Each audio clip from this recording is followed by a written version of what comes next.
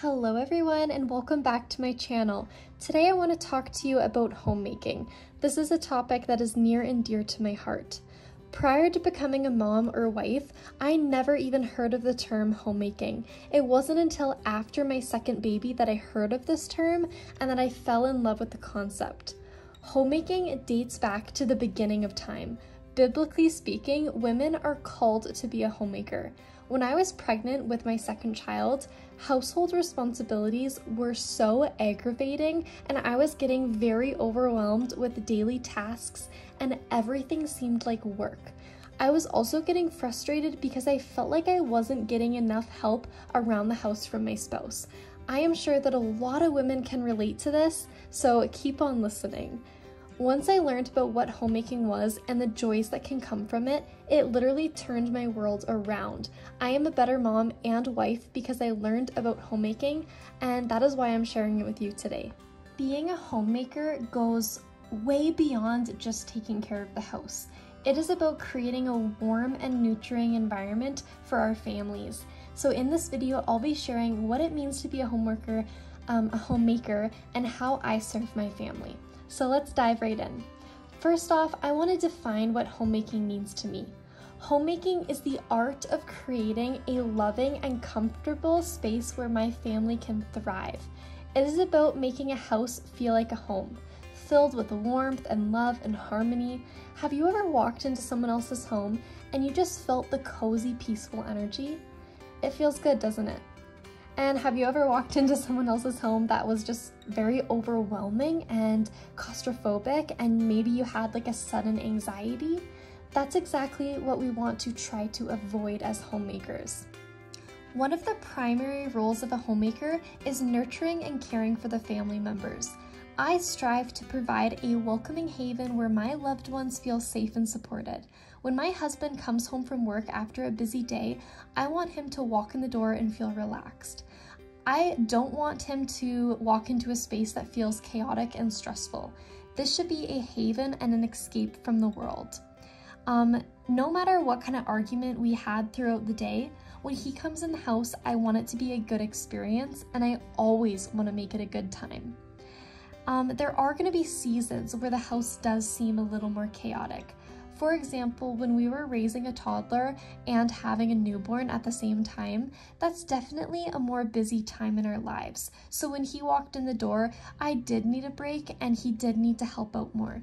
Keep in mind, just because you're a homemaker does not mean you're never able to receive help and does not mean that you're never able to have a break. My children should also feel like their home is a safe spot, that they have a mom who loves them unconditionally, and that I'm here to help them navigate through life's ups and downs.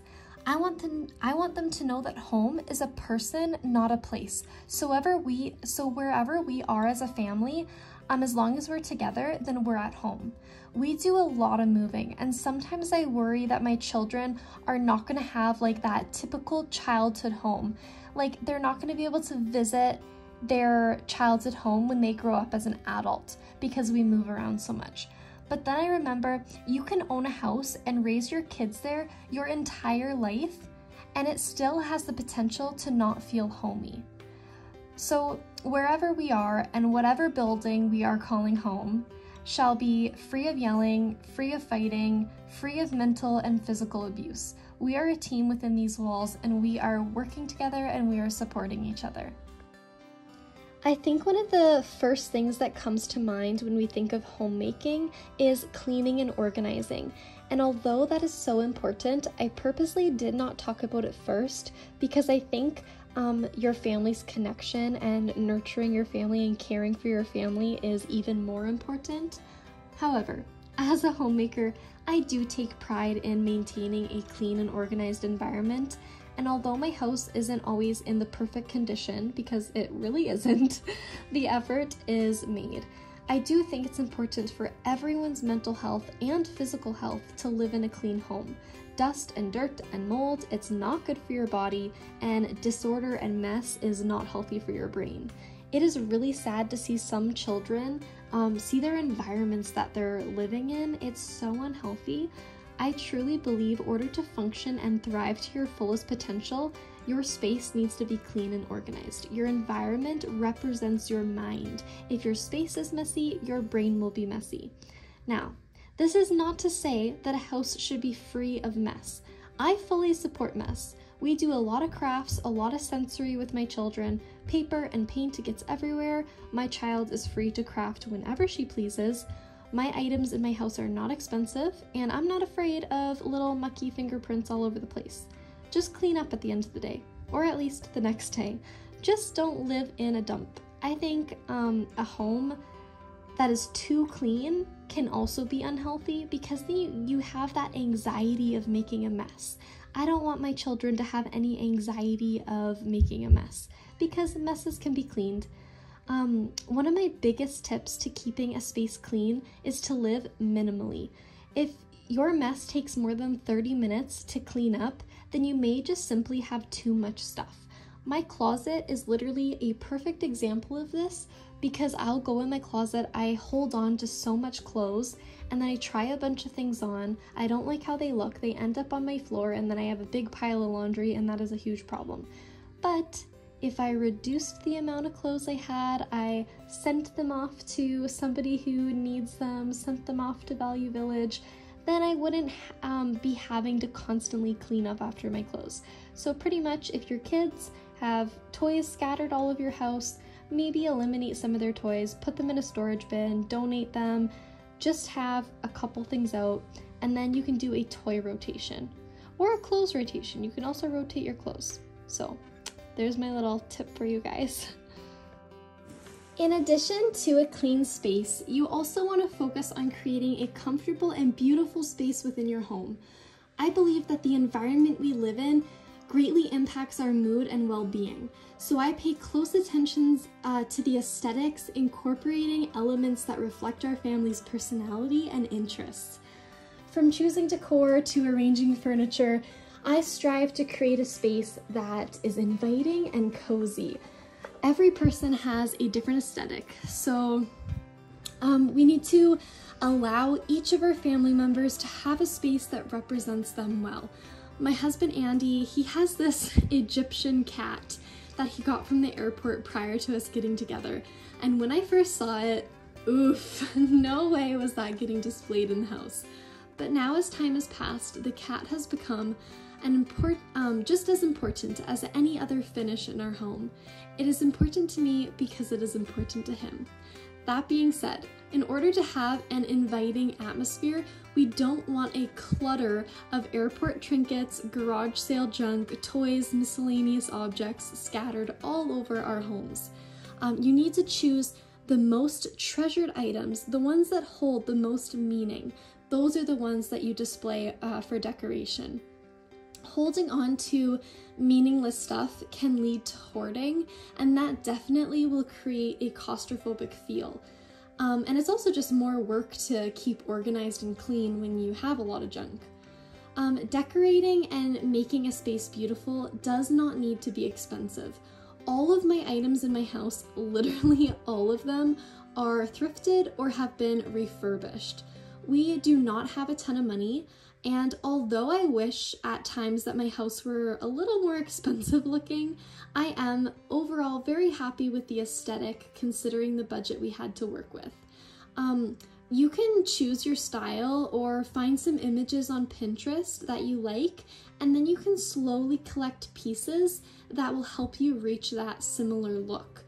You do not need to go to the brick or a furniture store and get a credit card to buy all new furniture and decor to create a beautiful space. It's honestly the little things that can make a huge difference, like matching bed sheets and a nicely made bed, or toys that are nicely displayed on a shelf rather than scattered on the floor or messily thrown in a bin, or as simple as placemats on the table and a candle lit during supper. All those little details will make a home look aesthetic. The next thing you need to be considering if you are a homemaker is managing time. I develop routines and schedules that allow me to balance household chores, family responsibilities, and personal time effectively. There has been plenty of times that my husband and I will not plan the night before, and it always makes the following day so much more hectic. Without planning ahead, we are always running behind. If you know that you have to work the following day, what are you gonna do? You're gonna set your alarm, right? Maybe you're gonna pack your lunch, right? So even if you're not working, but you have plans for your family, like a family outing or you're going somewhere, you should make a list of things you need to do to prepare so that things go smoothly. Time management will become even more crucial when you have more and more children, because then you're gonna have to take them to daycare and school and their sports.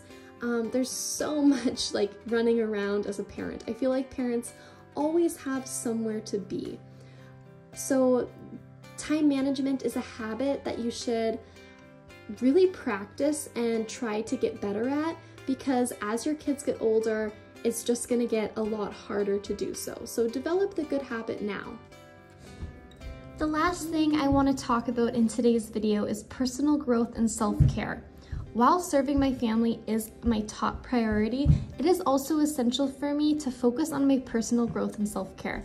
As a homemaker, I understand that taking care of myself allows me to better take care of others. I carve out a little bit of time for my hobbies, self-reflection, and pursuing my own interests. By nurturing my own well-being, I am better equipped to support and uplift my family.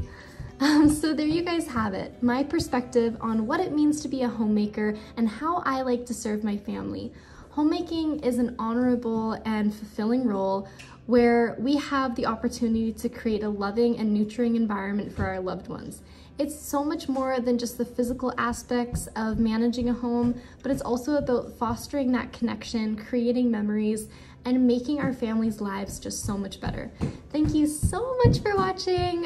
Please like this video if you enjoyed and subscribe to my channel, and we'll see you next time. Bye!